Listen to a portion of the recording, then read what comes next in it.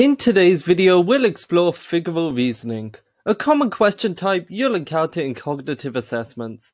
These questions evaluate your ability to understand non-verbal figures, identifying the relationship and differences between them. Together, we'll dive into some example questions, showcasing effective strategies, common mistakes, and discuss how these questions try to trick you.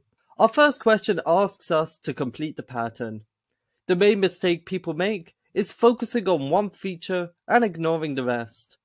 Looking at the sequence, we can easily see the number of people in each box is increasing by 1 as it moves to the right.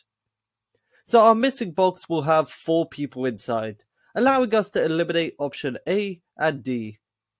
When we look closer inside each box, we can see box 1 and 3 have men and box 2 has women. So the pattern dictates our missing box will be woman, leaving option E as our final answer.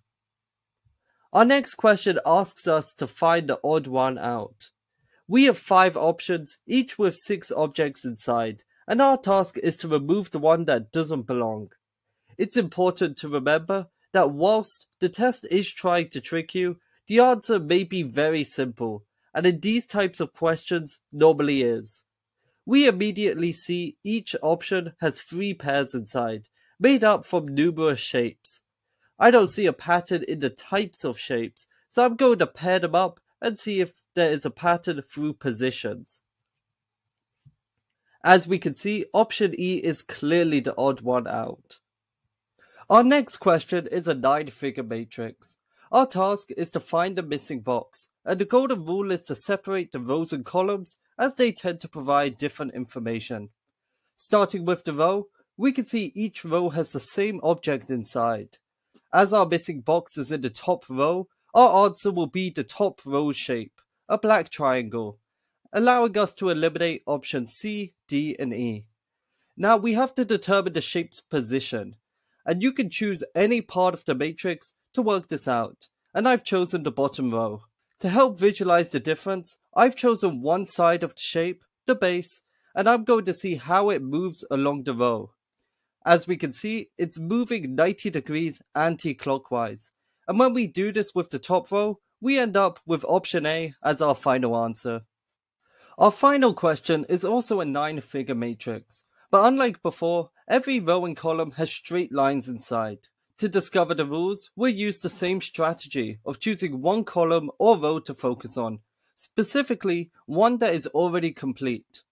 Looking at the first row, we can see from left to right, the boxes are increasing by 1 vertical line.